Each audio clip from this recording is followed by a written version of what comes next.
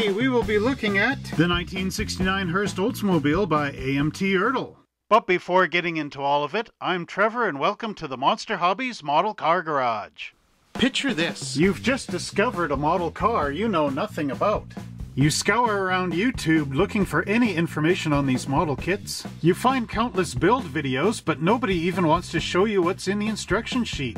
But then, you found the Monster Hobbies Model Car Garage YouTube channel. We feature classic plastic, television and movie cars, domestic kits, imports, new releases, and model kits made by companies lost to time. If that sounds like a channel that you totally dig, subscribe and hit the bell icon next to it to never miss a video. Today I thought I would put on my Oldsmobile Club jacket from the 1990s from the British Columbia Oldsmobile Club to show you what's inside the AMT ERTL 1969 Hurst Olds. So without further ado, let's go down to the bench and see what's in the box. The AMT ERTL 1969 Hurst Olds is a 1/25th scale unassembled plastic model kit. On this side of the box, we can see different photographs of the Oldsmobile, including the rear three-quarter shot, the engine, the wheels and tires that we get, as well as the interior. And on this side of the box, we get a side profile of the car, as well as a write-up, which I will include in the description down below. Here I have the instruction sheet for the 69 Hurst Olds, and I always love including these because then that way people can see how it goes together on paper, as well as if you've lost your instructions, I'll be a great source for you to help you find them. On the lower portion of the instruction sheet, we see all the symbols that we will be discovering on the instructions themselves in order to help you put the model together. This version of the kit came out in 1989, and look at all the paint color callouts. They go from A to X, which means there's actually 27 bottles of paint you can use on your model. Step 1 shows our wheel options, and there are actually a few choices that you have here. First off is the stock Rally 2 wheels, which are right there, which go into the Goodyear Polyglas GT tires with our wheel retainer here, as well as the back end of the wheel. All this sandwiches together to make you one complete wheel. So if you're going this way, you need to do this 4 times. There's also a custom version here where it has a Krager style mag wheel, and then the same tire in the wheel backs, as well as the rear tires having a gigantic slick in the back. So that is option number 2. Now you could build this custom using 4 of these wheels without using the slick, or you can build it sort of as a drag racer with the front wheels and the rear slicks. Panel 3 shows our interior going together. Now this is an old school style tub interior with the sides, floor pan, transmission tunnel, and rear package shelf all molded as one piece. Then you do get these nice 2-piece rally seats, the 3-piece shifter. There is also the bench seat molded into the back of the bucket here. And then we also have our steering wheel, our dashboard, and our floor pedals. This model kit features a very excellent high detail engine that consists of the engine block, the cylinder heads, the oil pan, and the front timing cover. All these glue together onto the block. Panel 5 continues our engine block assembly with our belts and pulleys, our power steering pump, our oil filter, our starter motor, and the 2-piece automatic transmission. Panel 6 completes our engine assembly with stock and custom parts, so if you want to build it custom or stock, you really have to look at the pieces and use the ones appropriately. So what we have here is our air cleaner, our carburetor, our intake manifold. We have the custom exhaust pipes and the stock exhaust pipes. The stock exhaust pipe also has the hose which goes up on the bottom of the air cleaner. Here we have our fan as well, and then we've got our distributor, and here's our 2 different valve covers. The finned ones are for the custom and the smooth ones are stock, and then we have our alternator here going on to the back of our pulley.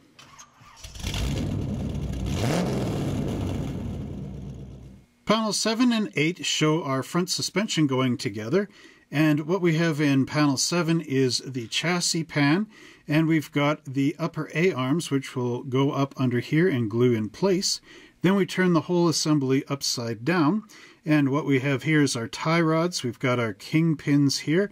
We also have our front coil springs and the lower A-arms, and all that will sandwich together up here in the chassis. Panel 9 shows the completed Oldsmobile engine being dropped into the chassis. There's a little pin here, which there should be a hole on the bottom of the oil pan for that to glue into. We also have our battery, upper and lower radiator hoses, which is a added bonus in here, as most model kits do not have the lower radiator hose. We also have our fan shroud and our radiator. Panel 10 completes the underbody of our car. So what we have here is our exhaust pipes, and we also have these pipes here. That's for the custom, which exit through the side of the body. These stock ones, of course, go out through the back. We have the top anti-sway bar, the upper and lower differential, as well as the drive shaft and the rear shock absorbers, and all of this will go onto the back end of our chassis. Panel 11 shows our two-piece brake master cylinder being glued together and attached onto the firewall. We also have our windshield and the back glass, which will glue up into tabs on the body, and our rear view mirror. Panel 12 shows a lot of things going on here, so I'll start over here. We have our hood, and up underneath we have the ring that goes on the air cleaner. That is for this ram air setup to work, so that it seals onto the top of the air cleaner through the hood. So there's the ram air setup, which drops onto the hood and glues in place. We also have left and right hand side sport mirrors. One thing that's interesting about this is on the Hurst SC Rambler, these side mirrors are actually the same because the Hurst company used them on both cars. We also have our front grille being glued into place on the body, as well as our license plate decal going in the license plate shroud. Panel 13 shows our decal location here, and what we have are the little decals on the side of the ram air, and then we have the one on the hood and the one up on the roof.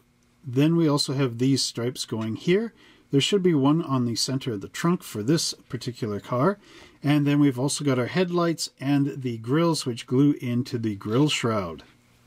Panel 14 shows the completion of our model with the attachment of our rear decal and the trunk lid decal here.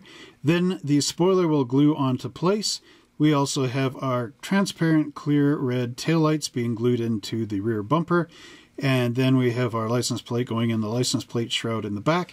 You'll notice that the exhaust tips are also molded onto the bumper, which should attach onto the exhaust pipes underneath. Then we also have our wheel choice being put onto the car. So remember, you've got either 4 stock tires or the custom tires in the front and the drag slicks in the back.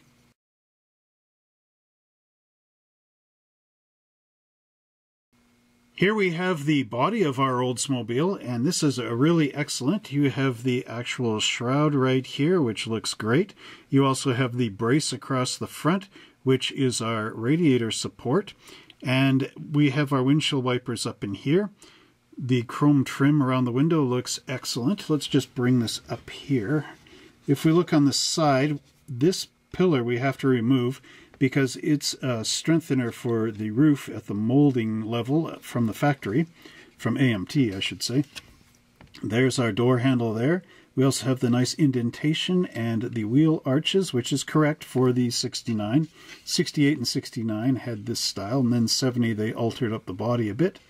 There's our side marker light, pardon me, as well as the Oldsmobile emblem, which is also a side marker light, if I remember correctly. Again, look at the nice detail in here on that radiator support. It also has the hood latch hole in there. And then we've got our vents back here. Now in this era, this is when they move the vents underneath the hood, just in case you're wondering, because before this panel used to be raised up, like say on a 66 Oldsmobile, be flush, but now it's sunken in, as you can see. So again, that's really a cool feature. Now here we have the roof-mounted belts, as well as the sun visors, and there are some mold marks in the 4 corners, and then up and under here. There are those little brace tabs for mounting in your windows. Again, it turns out really excellent. Now this model was originally released by MPC, and I think it has held up quite well over the years. Next up we have the interior tub, and the only downside of this is the side door detail is very, very light. It's not as cool as when it's molded separately and you get the excellent GM door handle. Here we have our rear seat, again really nice. The floor has some carpet molded in, but not underneath the seat, which is really interesting. And there you have your gas pedal sitting up there on the floor. Again, pretty simplistic. Mold marks are up here on the package shelf and up in the corners of the floor. So again, you will have to remove them with the number 16 hobby blade. And then, of course, underneath it's all perfectly smooth, which, why can't they put the mold marks in the back here? Nobody knows. But anyway, that is our interior. Which brings us to our chassis pan. So here we're looking at it from the top down. There's a bit of flash right in here, which needs to be cleaned up. We have the inner wheel arches molded in place with the wires molded up in there. And then here you can see where the upper A-arm is going to go through that hole and lock in, as well as where the battery mounts. And there are some mold marks again, but you have to get rid of those. Now up underneath we have the nice fuel cell, which is actually pretty accurate to the Oldsmobile. I own a 72 myself.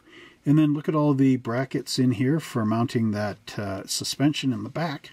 Again, looks excellent. Looks like my real Olds if I go up underneath it. And then we also have the front pan underneath molded in place, which is totally accurate, and the cross member.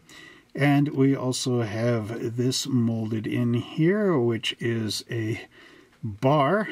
I can't remember what it's called right now. Oh well, that's the way it goes sometimes with making videos. But overall, again, a really excellent work and a really good model once it gets together. On this parts tree, we have our exhaust pipes, and we've got the front part of the exhaust pipes as well as the back with these glass pack style mufflers. Again, really excellent work. Very simplistic, of course, but overall quite nice. These will go up behind the, or underneath the rear axle, I should say. There is a seam line that will run all the way along here, which you need to take off with your knife. Overall, not very much on mold marks. They are up underneath, which is nice. There are a couple little tiny pins on here, and that will mount onto the frame, or the chassis, I should say. But again, really nice work.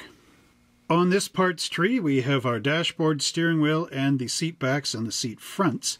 And before I lift this up, I want to know in the comment section below how many of you actually owned one of these cars in the past, and how many of you remember this dashboard.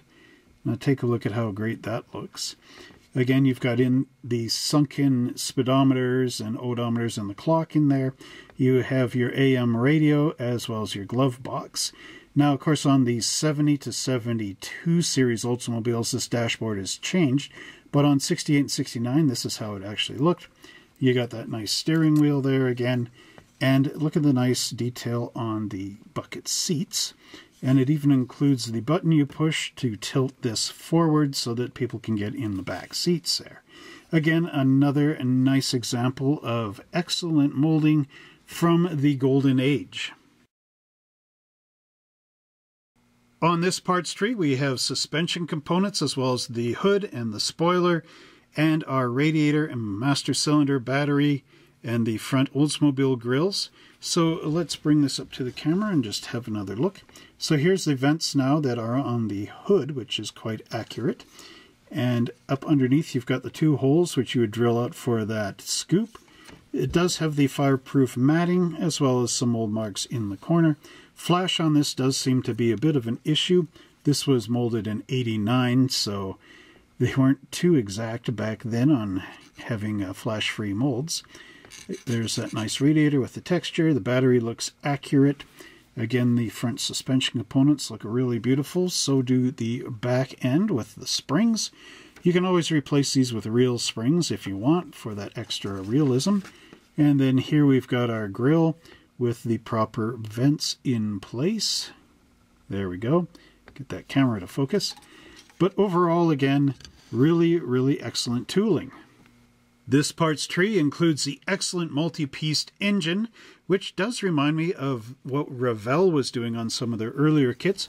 Remember the ones that had the cylinders you could glue in place? That was awesome. We also have all the exposed rockers up here and other great details here. Take a look. Don't take my word for it. See for yourself just how amazing this is. There's the special Hurst Olds style ram air scoop, which was only on the 69. And again, look at that engine. You even have your push rods coming up in here. Excellent work. It would be neat to see this on a bench on its own. So you always have that option for the diorama. So here is the ring that goes under the hood, and there's our air cleaner. So there would be a rubber seal in here that would go up there to help seal it on the hood. There's our wheel backs again and the retainer clips. We have our distributor there and the exhaust manifolds for the stock version. Again, look at those nice rockers up top. And then we've got our timing chain and water pump cover. So again, excellent work, and it would be neat to see your builds of these engines. Here we have our clear components, which includes our front windshield, our rear glass, and the quad headlamps, as well as our rear red tail lamps. So again, these are quite simple, the glass course being nice and smooth, and the tail lights actually have the crosshatch pattern. Remember, it goes north and south, east and west, and not at some weird angle. And then for our tail lamps, there's also texture up in here. So again, very nice work done by MPC AMT ERTL. Here we have our chrome parts tree with our Rally 2 Oldsmobile wheels and our intake manifold and our fan, and here are the valve covers as well as our custom exhausts and manifolds, and then carburetors. We also have our front and rear bumpers here and the custom Krager style wheels, as well as our sport mirrors and our gear stick lever and our shift pattern for the top of the console there. So bringing these up to the camera, look at how nice the Rally 2 wheels are. They do have the holes out of them, which is nice, and the Oldsmobile logo in the center of the wheel cap. Again, our valve covers, the custom ones, have the fins in them, and the stock ones are smooth. Now the fan and the intake manifold, I do believe if you're building the stock, they would be, of course, not chrome plated. This would be black, and this would be the engine color, which I do believe was metallic blue for the 455, and gold for the 350, which is what I have. Although this is 69, Oldsmobile changed a lot of paint and engine colors in these years, so it is kind of interesting to try to figure out what color went underneath what until you get to 1970. It seems to stay for a few years then. We also have our front turn signal parking lights as well, and there's the holes for those grills to go in. Again, really nicely done. Not too much on mold marks and flash on this parts tree, but overall quite excellent. Here we have our Goodyear Polyglas GT tires. Now these are bias belted tires back in the day, and we also have our Goodyear drag slicks right here. So remember these from the past? This kit is really old, of course. You can tell from the tires in there, as all these have been redone. But what we have here is a very nice tread pattern. Inside on the back is a spider, and you're going to have to cut that out with the regular number 11 hobby blade. Be very careful as you do that, of course, not to get into the sidewall. And what we have here is Goodyear molded in, as well as a Polyglas GT on there. And the tread pattern, of course, is really, really nice. Now, looking at the drag slicks, it is the Goodyear Blue Streak style, and that's a slick part there, so there's no tread on it. Now what you need to do is take these in your tire wheel spinner and just sand that edge down to make it look really nice. If you don't know what I mean by any of that, you can always check out this video scrolling across up here in order to know how to perfect out your model car tires. Here we have our decal sheet with the I Love Model Cars bumper sticker and a Utah 000AAA license plates and a California SRM 864. We also have the Hurst Olds emblem, which goes on both sides of the the fenders, and then one on the trunk lid, as well as the HO 455, which would go on the Ram Air. And then we have our nice gold stripes. These are the body ones. That's for the hood. And then we have the trunk and the roof.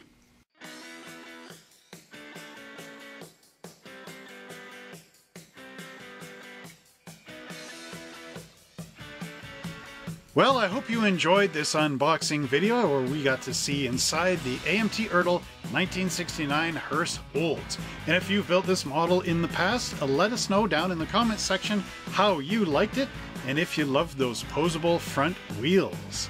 That again is really awesome. Say, do you want a great deal on model cars and all kinds of other cool things? Well, go over and check out our website at www.monster-hobbies.ca and sign up for our newsletter, and then go check out our model car section. If you sign up for the newsletter, each week I can send you out a brand new flyer with great deals on all our model kits and everything else at www.monster-hobbies.ca. And if you enjoyed this video, give us a thumbs up and check out this other one coming up here, which you will also enjoy. And until next time, everybody, happy model building, and we'll see you in the next video.